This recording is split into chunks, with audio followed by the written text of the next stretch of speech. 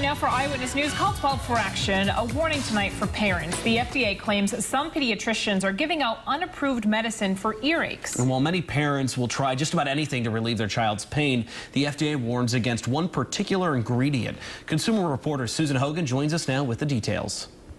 A child with an earache is miserable, and as parents, we will try anything to relieve their pain. But one of the most common ingredients in eardrops may lead to dangerous side effects. Steve Wolf still remembers how his son used to cry from the pain of his chronic ear infections. They'd keep him up at night. He'd be crying through the night. We'd be calling the emergency room, calling his doctor. The doctor gave his son a prescription that relieved his pain. Well, we found a combination of remedies worked best, combining antibiotics to fight the underlying infection, painkillers such as benzocaine to treat the pain. But that ingredient is now the target of an FDA warning, which says eardrops with benzocaine can lead to dangerous side effects. That turned fatal in one severe case when a baby was given the drops despite warnings not to use in infants younger than 1 year. Benzocaine is one of 6 drugs that are allowed by regulators for certain medicines, but were never evaluated by the FDA for use in eardrops. Over the years, those medicines have been used a lot.